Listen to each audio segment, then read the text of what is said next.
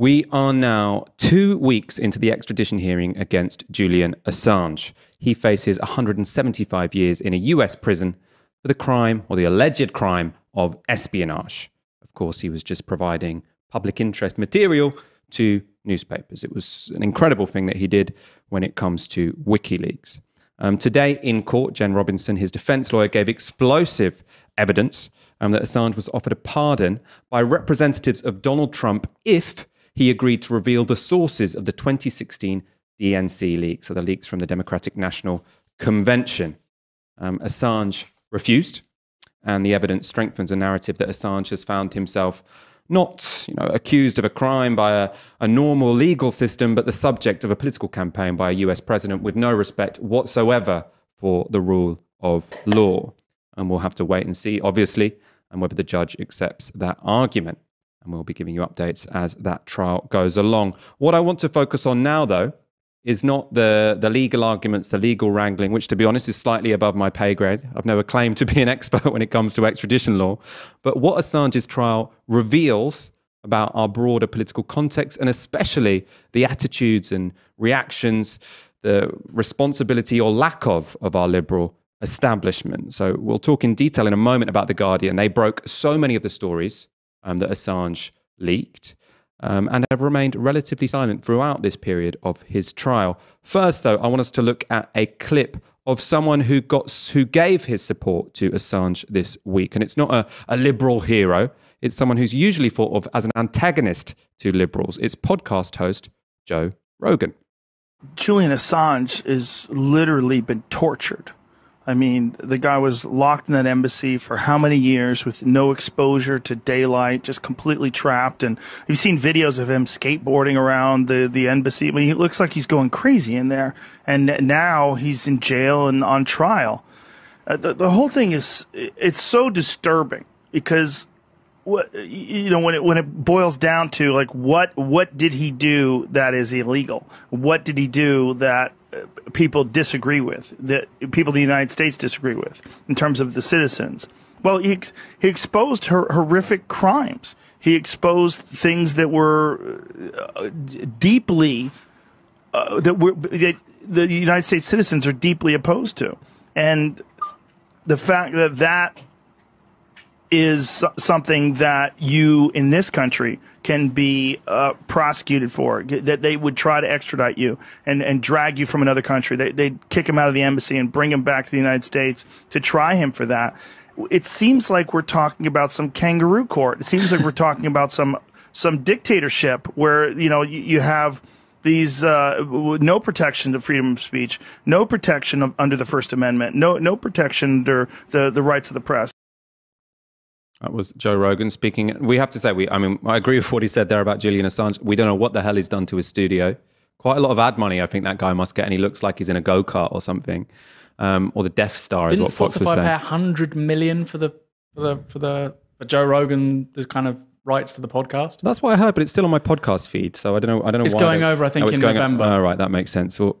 Well, maybe he'll get a better studio then. Maybe this is sort of in between awkward period. Yeah. I want to ask you though, why do you think that Joe Rogan makes better statements when it comes to Julian Assange than the newspapers which sort of declare themselves the brokers of truth and who worked quite closely with Julian Assange? He doesn't overthink it, does he? I mean, people are saying in the comments he's a simpleton. I mean, he's the first to say he's not, immensely intelligent or, he's not particularly well read on many of these issues.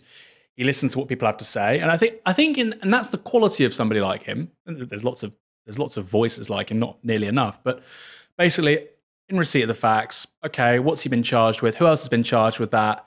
What's happening to Assange is unprecedented. Using espionage law from 100 years ago to attempt to extradite a journalist, that's what he is, that's what he did. The exact same charges could be used against you, me, the editor of any newspaper in this country, any BBC journalist. And so it has a huge public interest. And at the same time, he has this huge platform without necessarily being dependent upon a line manager or the head of the BBC or a political editor telling him what he has to do. The great line, of course, you've said it before, Chomsky to Andrew Marr. Well, Marr says, nobody tells me what to think. And Chomsky says, well, you may think that, but you wouldn't be here asking the questions if you didn't think what they want you to think. And somebody like Joe Rogan, to a lesser extent, people like us too, you know, we're not necessarily dependent on the goodwill of certain people with certain opinions in order to have our platforms. That's the material explanation for why Joe Rogan is saying the things he's saying. He couldn't say that if it was a BBC podcast, because they're not permitted to say those things with that level. You know, they might say, oh, well, maybe, you know, there's the argument that, no, he's sort of heart on sleeve. This is bad. It's unprecedented. It's wrong. It should be resisted. I mean, that's quite rare because of the niche he occupies in media. Because I mean, the thing with Julian Assange is obviously, I mean, if you look at the previous 10 years, there are lots of complications there.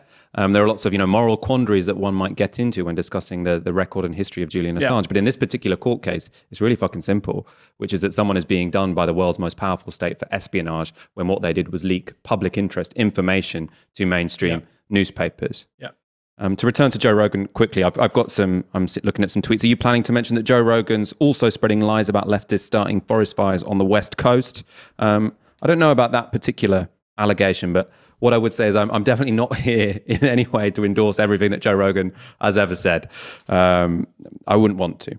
I do want to now focus, though, on The Guardian. So as I've mentioned already, The Guardian was the paper of choice for Assange when he did some of his most explosive leaks, the Afghanistan papers, the Iraq papers. They were done through that newspaper. Now, you might expect that to mean that the paper has some loyalty to the person, or it doesn't even need to be personal loyalty, actually, because I don't think that's what this is about, but to feel some responsibility for when someone is facing 175 years in jail completely unjustly because of the kind of practices that helped your newspapers for standing for the kind of principles which you are supposed to embody to speak out in defense of that person. Now, I looked under the Julian Assange tag on The Guardian for the last week, and there are some news articles about this court case, but they're all just, you know, fairly standard bland write-ups of what happened in court, many of them just copied and pasted from Reuters. There hasn't been a single leader in support of Assange, and there hasn't been any comment pieces devoted to Assange, apart from one in the lifestyle section by Hadley Freeman. And she does not take issues of press freedom particularly seriously. If you go by the contents of this piece, which she felt was so important to write in the middle of this extradition trial, I'm going to read you some sections from it. So it was in the Ask Hadley section, and she was asked a question from a man called Joel, who says, "We live in a time of so much insecurity, but is there anything we can expect from this increasingly ominous-looking winter with any certainty?" Now, I hadn't read the Hadley Freeman column before, so it's kind of weird how she gets to, you know, completely irrelevant answers from the question she was asked. But let's go to the answer. She writes, "Events may overtake us, but the cliches we use to describe them are frequently, one might even say reassuringly, predictable. I was thinking about this while reading an interview in the Sunday Times magazine this weekend with the lawyer Stella Morris, aka Sarah Gonzalez Devant, aka the mother of Julian Assange's two youngest children. Like Boris Johnson, it is impossible to get a precise figure on how many children Assange has. Funny how a shared peccadillo can really highlight the similarities between two seemingly very different people." She goes on, "The interview largely took place, as far as I can gather, in the Japanese Kyoto Garden in London's Holland Park, and Morris described how romance blossomed for her and Assange in the Ecuadorian embassy. Japan, Holland, Ecuador. Perhaps Assange is right, and we truly live in a world without borders now. Morris, 37, accompanied by her and Assange's 3-year-old and 19-month-year-old son, talked with feelings about Assange's possible extradition to the US. His extradition hearing began on Monday at the Old Bailey." She goes on, "Even now, I don't know whether my children will ever be held in their father's arms again." This is what the mother of the child is saying. To which one struggles not to reply, "Yes, that's incredibly sad for your children, but it is also not an entirely unforeseen turn of events, given you conceived them with a man avoiding extradition to Sweden to face one allegation of sexual assault and another of rape." She goes on to criticize Morris for saying those allegations against Assange have been politicized. Well, I mean, that's even if somebody murdered my dad, who I love more than anybody in the world, I would still say they have a right to see their children in the future. I mean, you have to have something. I mean, that's kind of inhuman. It's kind of strange, because forget Julian Assange. The kids should meet their dad. That's kind of odd, right? That's a really barbaric thing to say. Yeah, well, I mean, it's just I just think it's very telling, because this article, it's a stupid article. I mean, I think the idea that when someone is on trial to be extradited for espionage when they leaked public interest information in the paper you are writing in, for you then to use this just as an excuse to mock their partner who's worried that their the father of their child is going to get extradited and locked away for 175 years is pretty callous. Whatever allegations were against Julian Assange in Sweden.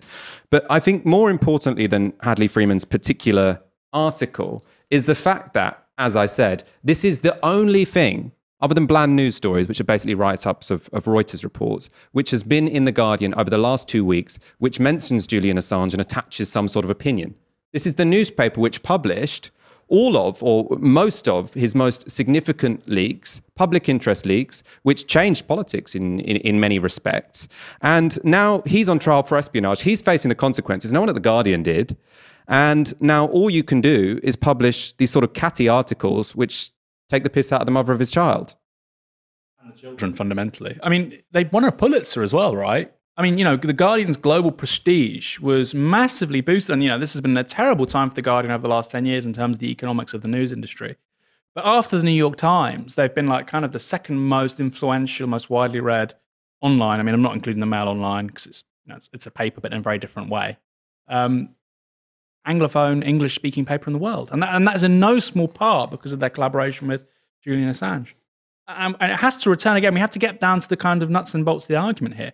Even if you don't like Julian Assange, even if you'd like him to be incarcerated forever, free societies don't extradite journalists under charges of espionage. That's not how a free society works.